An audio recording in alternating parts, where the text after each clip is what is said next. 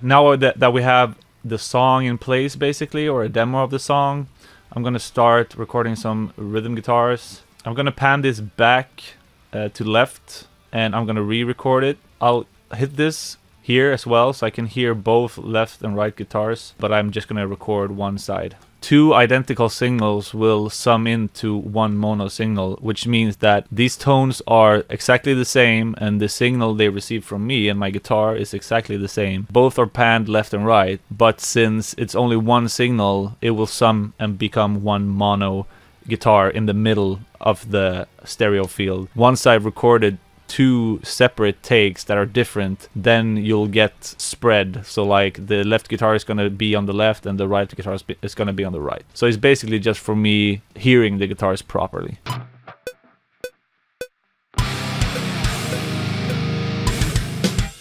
And then I'm going to actually create a loop here so I can get a really good take and keep that instead of retrying a bunch of times. So for me to get some space before I start recording the riff, I need a pre-roll. A pre-roll is a function where the audio starts playing from before it starts recording. So what we have to do is right-click this record button here, and we have pre-roll and post-roll. So then you hit these three dots here, and this shows you the amount of pre-roll that you have. So this is 2 seconds, and that's perfect for me. It looks something like this if I hit play.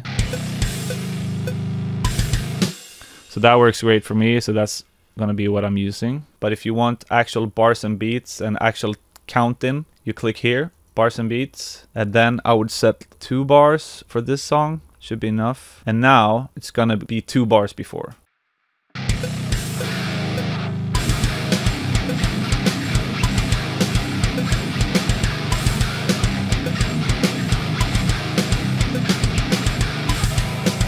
So I'm gonna listen to this take real quick. I'm gonna mute the bass, it's a bit distracting right now.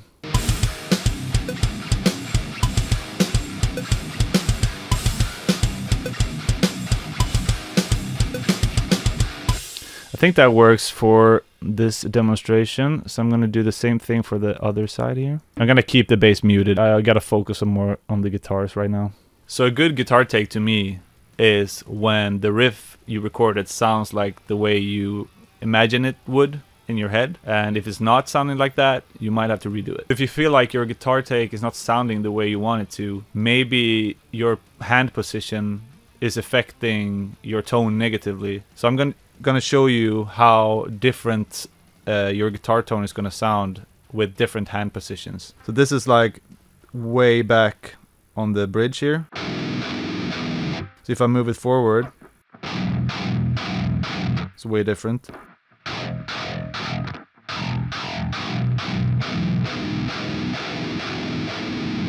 So there's a lot of options just where you put your hand when you play.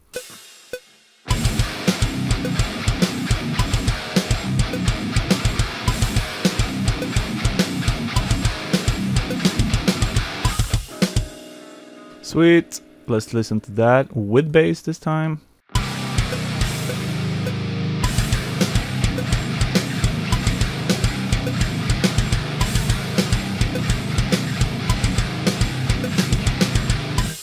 That's cool with me. A little trick you can do, instead of copying these to have the exact same take twice, what you can do is flip them, so you put this on the opposite side than last time. That'll give the illusion of having more than these amount of takes, basically.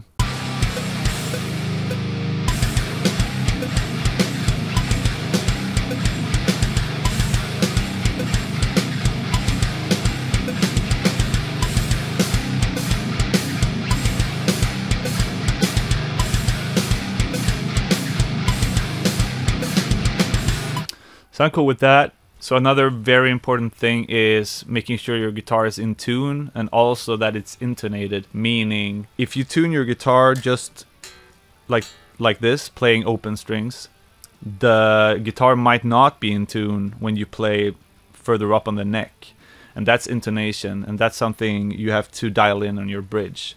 The bridge I use is Evertune bridge, which means my guitar will not detune whatsoever. That has helped me a lot when recording guitars. So if you don't have an Evertune bridge, I would make sure to tune your guitar between every take, basically, because guitars can differ a lot when it comes to tuning stability, and you want to make sure that your guitar is always in tune. Let's loop this riff, see if you can get a good take here.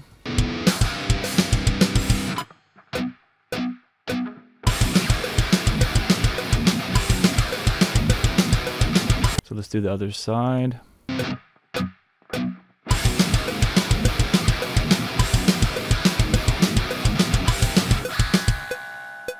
I'm just deleting all of the old takes here. Let's see what this sounds like.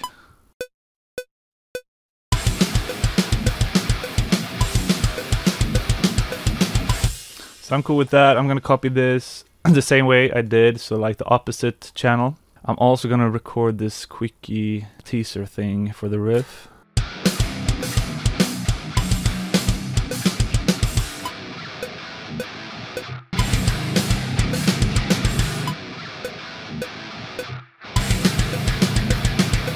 I'm gonna trim the silence here. I'm gonna turn off the grid mode, put the marker here, Alt X, remove that so it's nice and silent.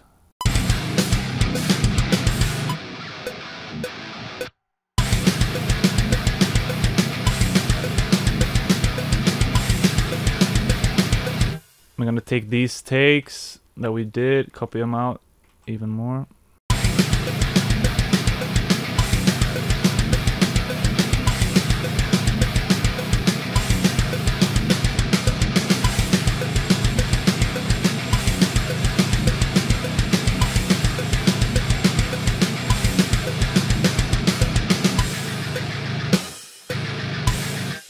Cool.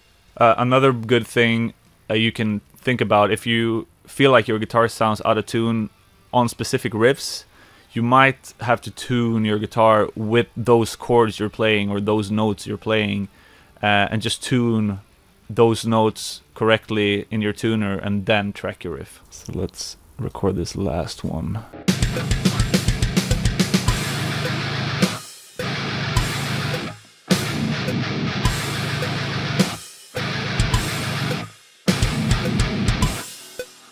Cool. Other side.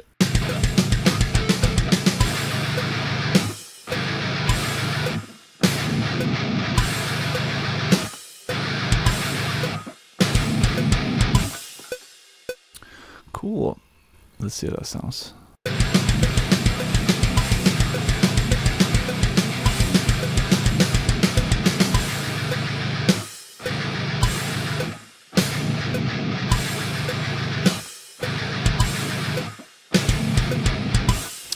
So I'm gonna edit this to remove some noise here, and when you do this, make sure you're highlighting the region here that you want to affect, otherwise you might affect the MIDI or something else. So it's Alt X, and here as well. There we go. Let's listen to this from the beginning here.